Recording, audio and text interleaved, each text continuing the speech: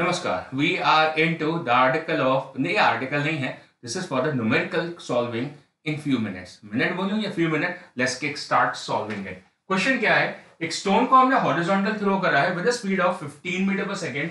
That's the speed of the particle कितनी है, 15 metre पर सेकंड। और क्वेश्चन ने क्या पूछा है कि उसकी टेंजेंशियल और नॉर्मल एक्सेलरेशन निकालनी है 1 second after it begins to move. What is the trajectory of the particle is parabolic and lands over here. एक सेकंड के बाद ये पार्टिकल कहीं तो होगा, क्योंकि t इक्वल टू 0 पे यहां है, तो 1 सेकंड पे यहां पहुंच गया t इक्वल टू 1 पे। तब उसकी हॉरिजॉन्टल स्पीड तो सेम ही रह गई, वो तो बदलेगी नहीं, है ना। वर्टिकल स्पीड इंक्रीज हो जाएगी। कैसे? vy will be equal to uy, वो तो 0 है क्योंकि हॉरिजॉन्टल फायर कर रहा था, एंड प्लस gt, वैसे तो माइनस होना चाहिए, तो minus of 10 into t, t कितना है 1, तो ये -10 हो जाती है, मतलब ये वेलोसिटी नीचे आएगी कितनी, 10। Very good. तो यहां से नेट वेलोसिटी इस डायरेक्शन में है, दैट्स द नेट वेलोसिटी, और ये एंगल उसका थीटा एज्यूम कर लिया जाता है। ऐसा एंगल हम ट्रायंगल से निकाल देते हैं। कैसे? If you check this triangle over here, this is theta, सो ये साइड जो है that is 10 this side, and this side is 15 this particular value. So tan theta की वैल्यू मिल जाती है हमें यहां से, that's equal to 10/15, that seems to be 2/3।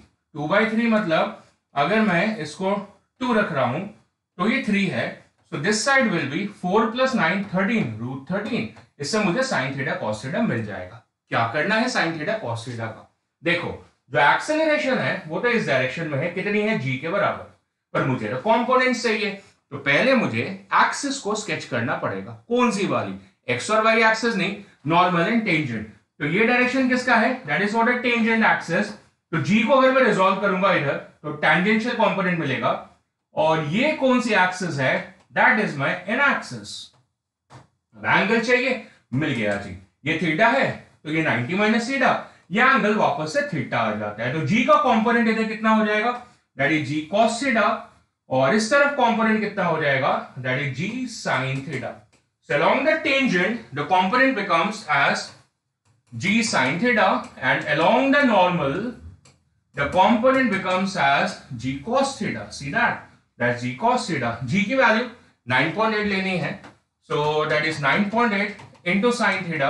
Sin theta यहां से मिलेगा 2/√13, so into 2/√13, that's around 19.6. √13 is around 3.6.